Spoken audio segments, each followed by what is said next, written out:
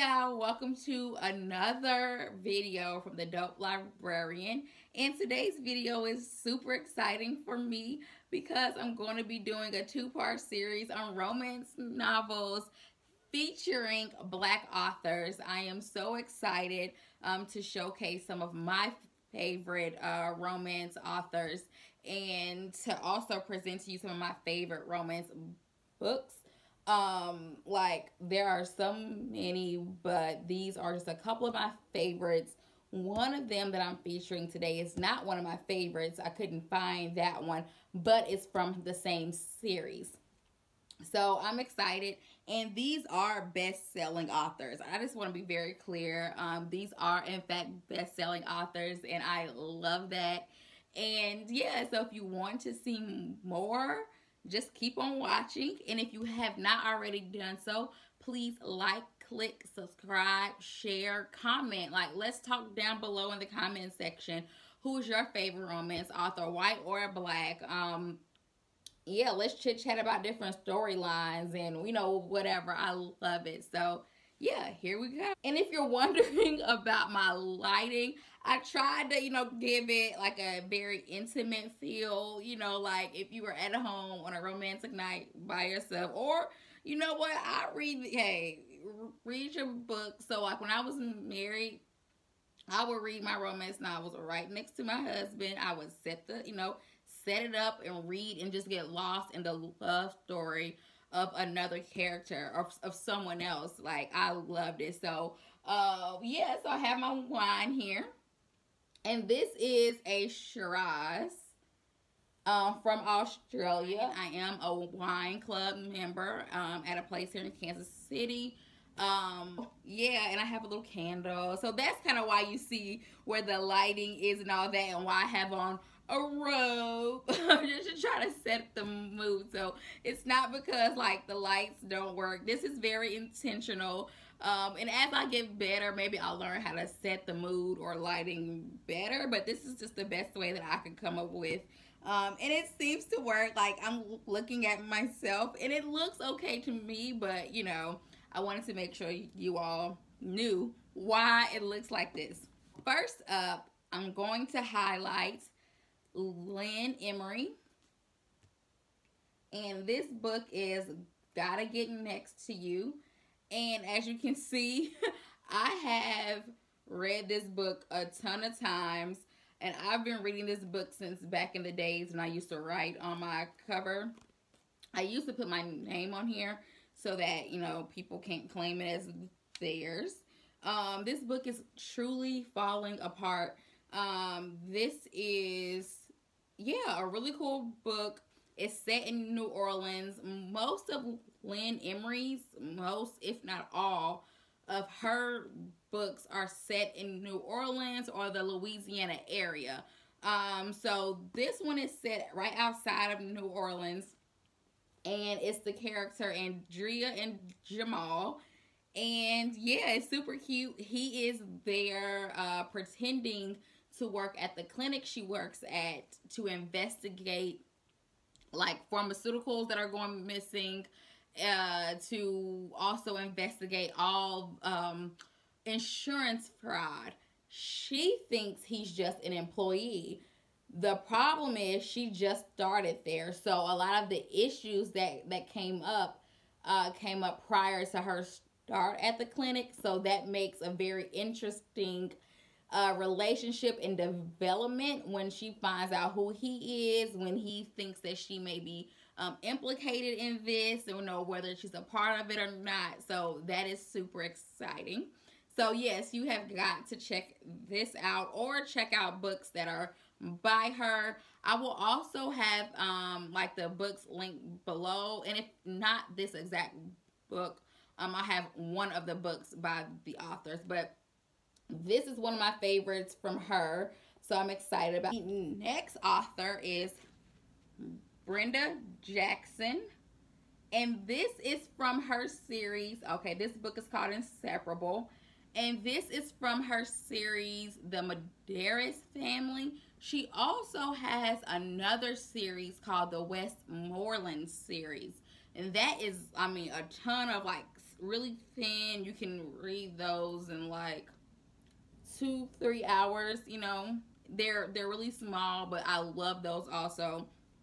And I don't remember a lot about this one in particular. I just remember that she's living, that the female character starts to stay with the guy while her condo is getting fixed up. Like, she does know him.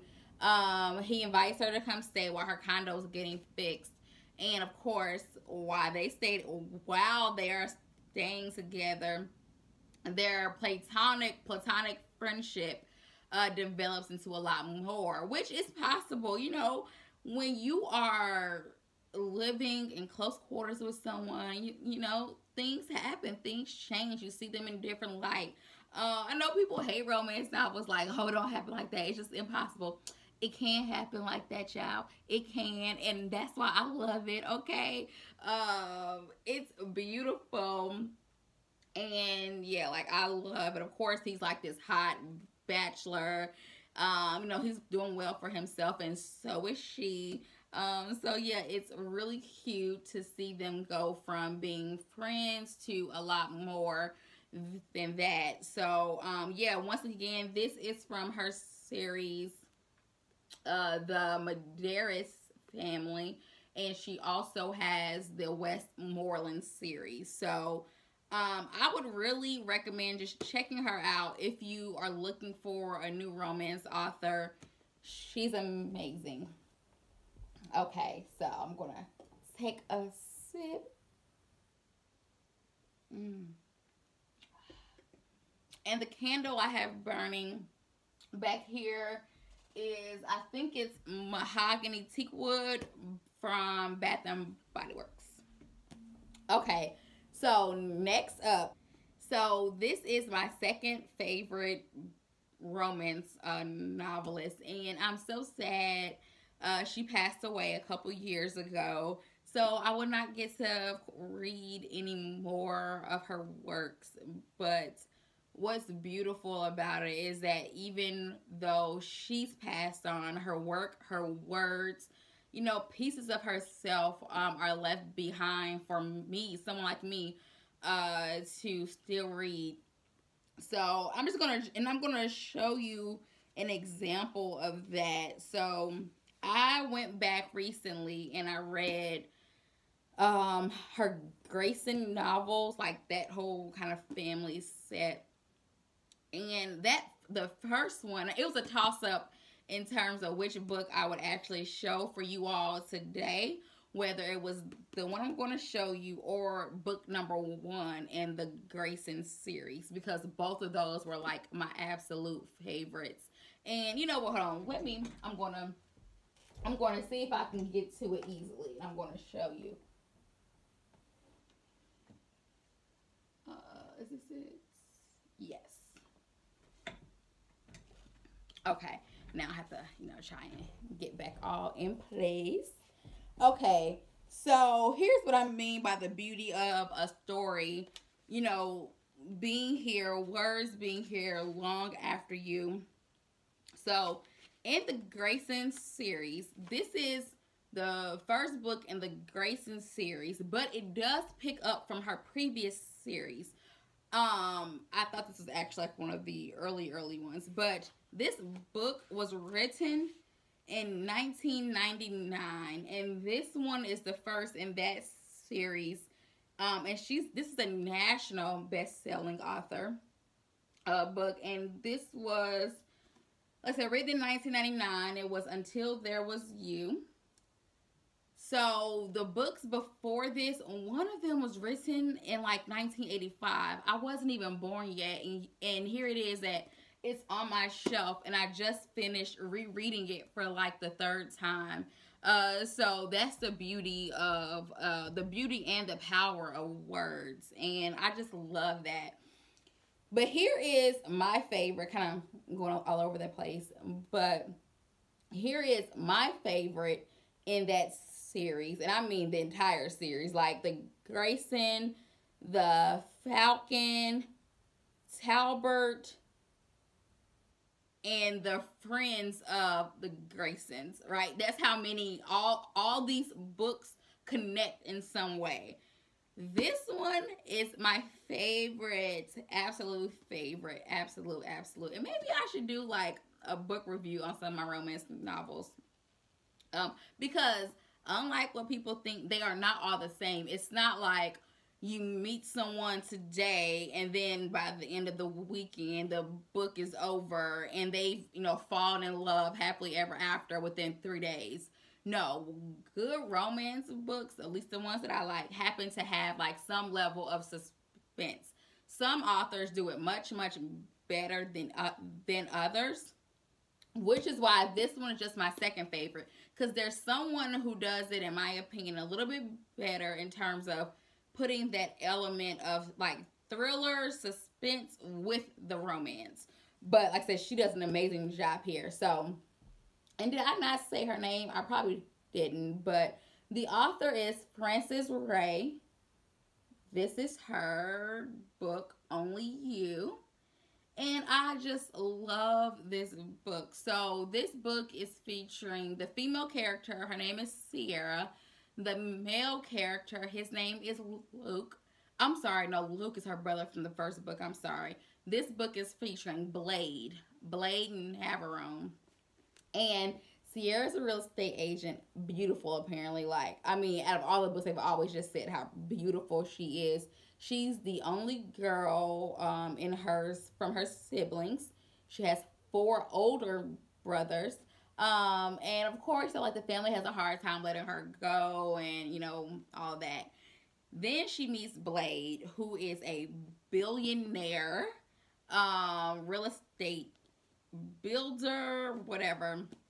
He's looking for an agent who's going to sell out the resort. I forget the exact name of like what's that called, but that is like a real profession.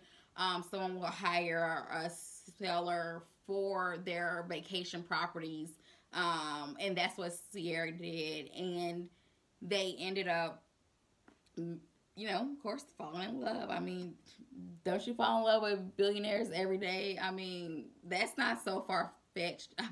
Surely I'm going to fall in love with a billionaire too. But yeah, anyway, that's this. But once again, there is some suspense. At some point, Sierra gets kidnapped. And what makes that so significant is that Blade has been married before, and his first wife, blank. I'm not going to tell it all in case you want to go give this book a read. But just know that this has its own element of suspense, and it's so beautiful. I love it. Their love story is beautiful. I like how Sierra stands up for herself. I like that she doesn't let the money get to her. She has her own money. So she's not like impressed by that. And that's what draws Blade to her. Now, this next book, final book that I'm going to show in this video, is my favorite author, period. Okay? Favorite author, period. I read this book right here when I was in the 6th grade. That was my intro. No, I'm sorry, the 7th grade. I'm sorry. I was in the 7th. And this was my intro into romance novels.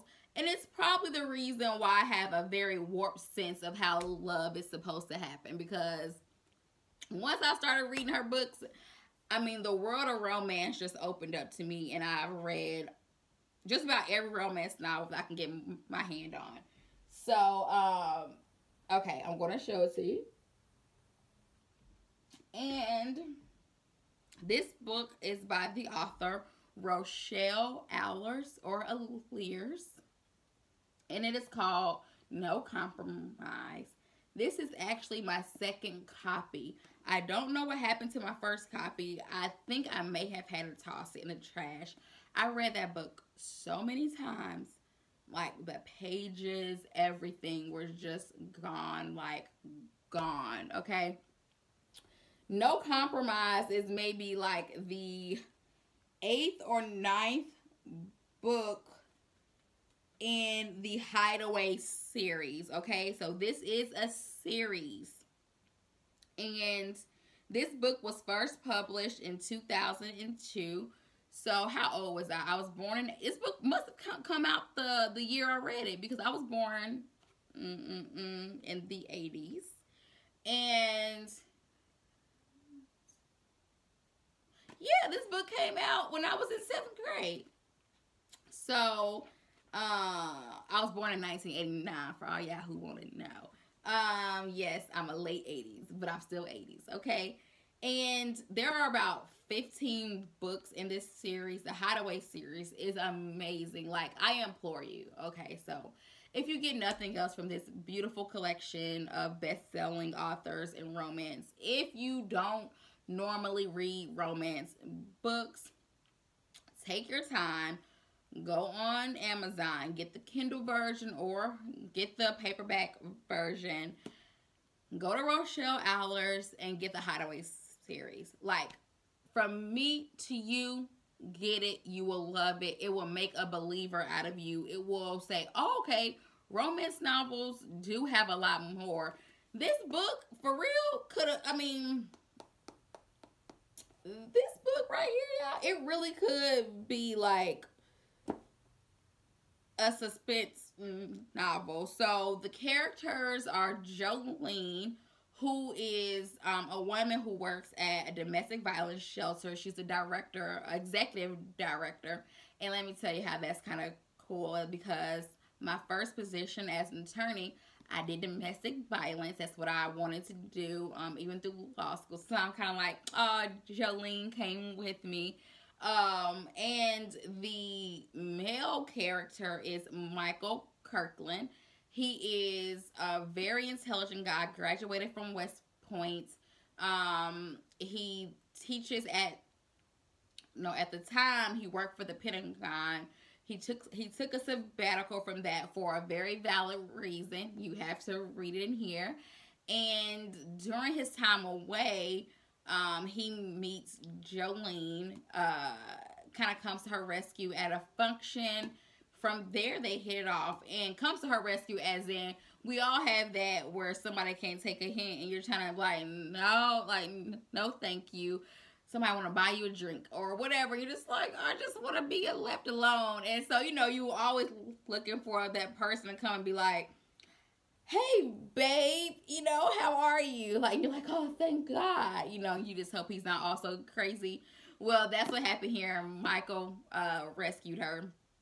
They were paired together for an event.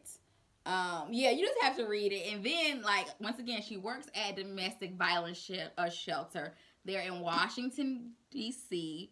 So you can only imagine a particular patient shows up. And that just opens up a can of worms. And Michael's like, not to my baby, you not. Like, that's my future wife right there.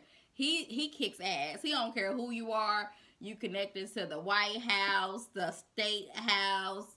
He don't care. He's like, no, you're not messing with that one. It's also in this book right here where I ended up falling in love with one of my favorite love songs, True Companion by Mark Cohen. So that was featured here, and I've been loving it since 7th grade. So yeah. And yeah, so basically, like I said, national best-selling author, Rochelle Allers. You definitely want to go check her out, check out her books. And yeah, that's it. That's it for this. I love these ladies. I love these books, as you can see. They are, I don't know, I just love it. Oh, let me tell you one more thing. Sorry.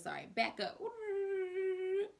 In law school, I was my first semesters having a hard time. I mean, I was away. It was difficult. I wasn't happy. Our law school was one of the last law schools to do, we had 17 credit hours as a 1L, okay?